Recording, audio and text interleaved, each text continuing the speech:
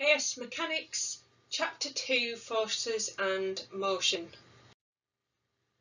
So the first thing we're going to look at is force diagrams. It's really important that you always draw a diagram before you attempt the question. Some of the questions that we'll be dealing with can be quite wordy and they have a lot of components to them. By drawing a really clear question, you turn those words into a picture and then it is a lot easier to follow. More importantly, it allows us to consider the direction of each force and consider the direction of motion of the particle, which helps you to set up the equations. I know some of you will have done this in physics already. What you've got to understand, the difference between AS Maths Mechanics and physics is coming at it from a theory point of view and we are looking at it from an algebraic point of view. So we're going to insist that you set up these equations in a certain way because of the way that the mark scheme is given during the examination. So if you miss one force out, you just get 0 marks, whereas if you set the first equation up, that's where all the marks lie. It's really important that we get that bit right, so we will insist on you doing it in a particular way, and that's our reason for it. So what we're going to start with is looking at the different types of arrows that we can use, and I would recommend that you use these arrows when you're doing your own diagram, just so that you can distinguish between velocity, acceleration and a force. You will see these diagrams when you're looking at examples in textbooks, etc. So it's useful for us just to go through. So velocity is a single arrow, acceleration has a double arrow on it, and force has got a solid end to it. So they're the 3 arrows that we're looking at. The next thing that's really important is to understand the forces that can be applied to a particle. So here I have a particle sat on a horizontal surface. So one of the forces that I think is probably the most obvious is going to be the weight. Then to make a particle move, and this I'm touching on Newton's first law here, we have to apply a force, otherwise it just won't move. There's got to be a reason why it's going to move. So if we're looking at the different forces we've got here, so pulling forces and pushing forces are doing the same thing, they're going in the same direction, but in the question they'll be presented differently. So an example of a pulling force is something like tension. That's going to come from a piece of string. The piece of string is fastened to the particle and you pull it along, then you would get tension in your string, and that is that pulling force. A thrust is very similar, but it'll come from having some sort of rigid rod, so something that's solid, and therefore when you're applying that pushing force you end up with a thrust rather than a tension. You need to recognise the difference between those two. Resistance, so an example of that would be friction. So if you've got a rough horizontal surface, then there's going to be some sort of friction being applied which will be preventing the particle from moving. And the one I skipped over there is the normal reaction. And the way to get your head around that, if you just think about it, if there wasn't a force coming up from the table on an object, then the object would have to fall through the table. So the table is stopping that object from doing it, therefore there must be a force, and that we refer to as a normal reaction. Like I've just mentioned, Newton's first law of motion, an object will remain at rest or continue to move with constant velocity unless an unbalanced force acts on the object. Okay, so if we apply a tension and we've got friction present, for example, if those two forces are equal, then the particle is not moving anywhere. Okay, so it has to be that one of those forces is greater in order for the particle. So we've got this key point here. The resultant of any number of forces acting at a point is the single force which has the same effect, i.e. produces the same motion on a small body placed at that point. So key word here is resultant, and that's what we're going to be focusing on. So the resultant, basically what that means is it's the sum of the forces, and we've got these statements down here where it's simplifying the rule.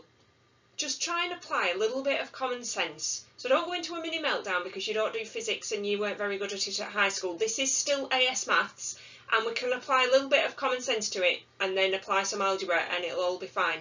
So when we're talking about the resultant force, we want to know what the total force is. So if you have a force that's pulling in one direction, and then you apply a force in the opposite direction.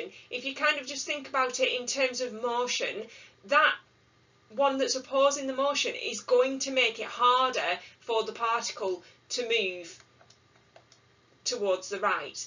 If we have the same situation, but I've got that force and I apply another force, that's going to be helping it. So the resultant force is the combination of all these forces that are moving in this certain direction that we're looking at. Okay, so try not to overcomplicate it.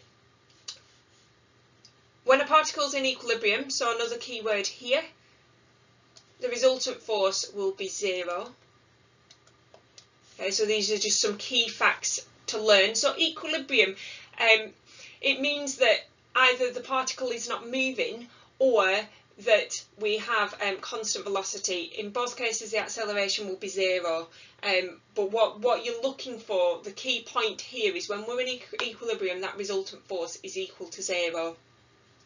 When you're looking through these 3 points, the word magnitude means size. So we're talking about the size of the forces. So this first one, if you've got 2 forces acting in the same direction, the resultant is going to act in the same direction, and the size of the resultant force is the sum of the size of the original forces. So if we just apply that to part A down here, so if I do example 2.1.1 while we're looking at this, so we've got 2 forces, we've got 3 newtons and 5 newtons both pointing towards the right. The resultant force here is 3 plus 5, which is 8 newtons, and that would be acting in the same direction as the original forces. Okay, so part B, we've got matches up to this here. So for 2 forces acting in the opposite direction, opposite sense, the resultant acts in the sense of the force with the greater magnitude, i.e. 7 is bigger than 5, so which way is it going to go? It's going to go in that direction. Okay, so 7 is bigger than 5, it has to go in that direction. So that's what that bit's saying. So we're looking at that idea with the greater magnitude, we're talking about the bigger number. In terms of the calculation, it's the difference between them. So we've got 7 take away 5, which is equal to 2 newtons. So obviously the 5 is opposing any sort of motion towards the right, and therefore it is making it harder for the particle to move. Okay, C, again, we're going in the opposite direction this time, so we've got 9 take away 5, which is 4 newtons, so your resultant force is 4 newtons, but because 9 is bigger than 5, it will be moving to the left. Part C, for 2 forces of equal magnitude but of opposite direction, the resultant force is 0, that is D, because if you do 4 take away 4, you get 0, and that means that we are in equilibrium.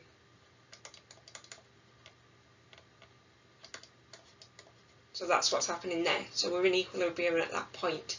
Okay.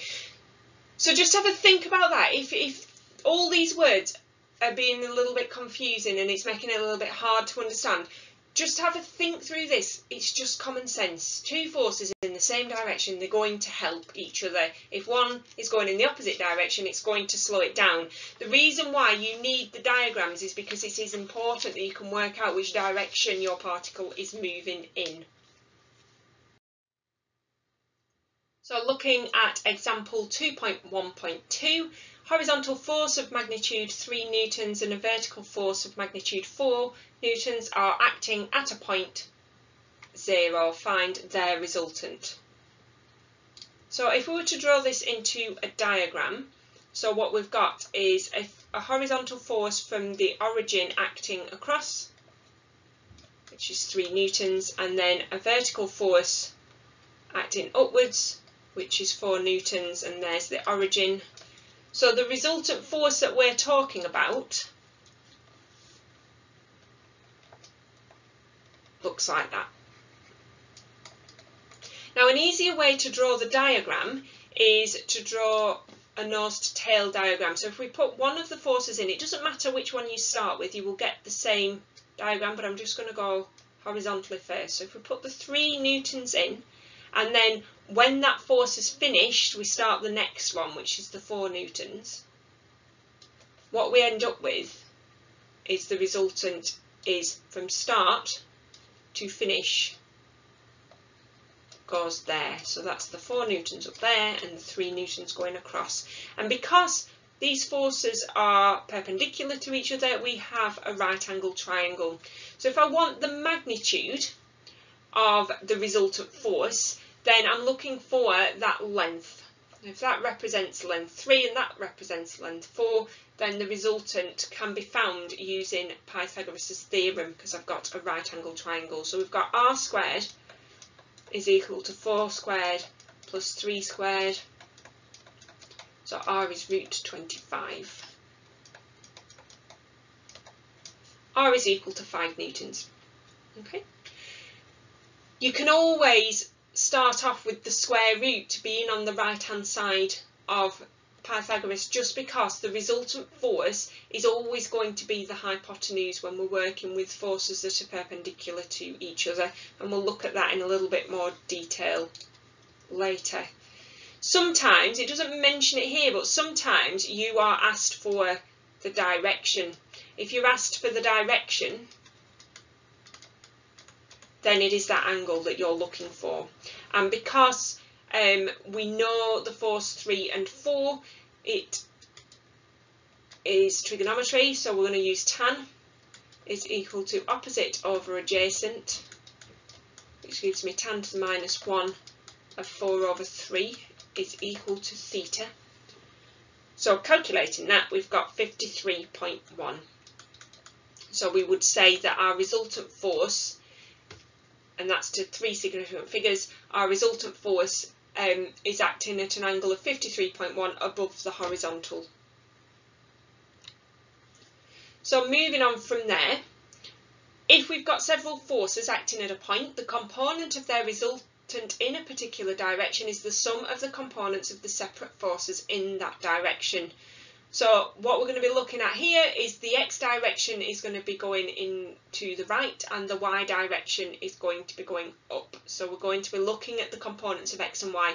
And when we get on to some of the more complicated questions, it all comes down to this. If you can do 2.1.3, you've almost cracked the whole chapter. So this is really important and it's worth spending some time on. So having a look at this, I'm going to split it up in the x direction. So I've got 6 minus 4, which is 2. And the 6 is bigger than the 4, so that's going to be going to the right. In the y direction, I've got 8 minus 3, which is 5. And the 8 is bigger than the 3, so that's going to be going up. I recommend that you pause the video now and work through B, C, D, and then just check in with your answers. So B, we've got x, 783 is equal to 4 newtons, and that's going to be going to the left.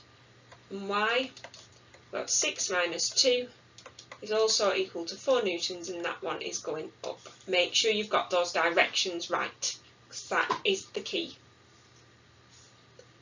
For looking at part C,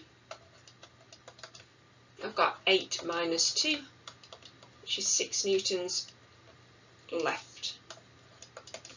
5 minus 3, 2 newtons down.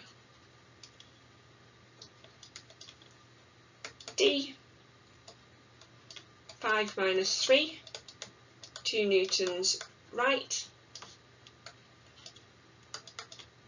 2 minus 1 is 1 newton down.